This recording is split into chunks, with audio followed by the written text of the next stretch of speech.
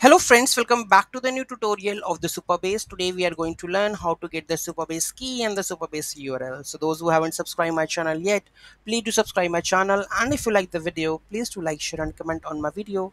Let's get started. So here you can see that in my React project I require the Supabase URL and the Supabase key. How to get it?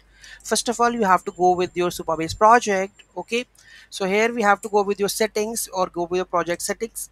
Okay, so here in the project settings we have a API, right?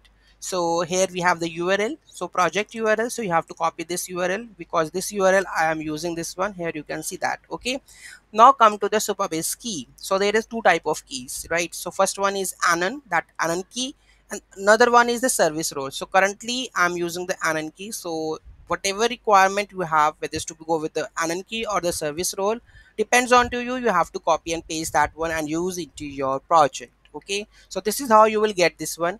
And here we have the JWT secret.